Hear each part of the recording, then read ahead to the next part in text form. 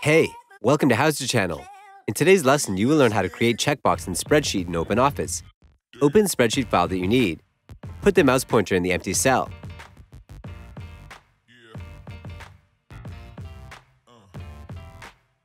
Click on View at the top toolbar.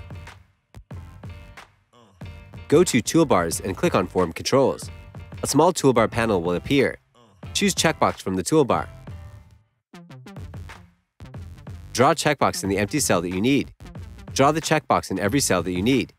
You can also just copy and paste the checkbox.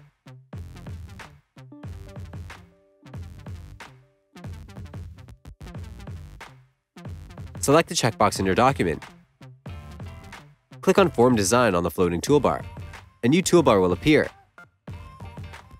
Click on Design Mode to deselect it. Close the toolbars.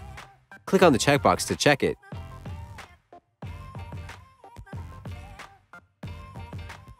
That's it. Thanks for watching the video. Please like it and let us know if you used any of our tips and tricks. Subscribe to our channel. We upload new tutorials every day. See ya!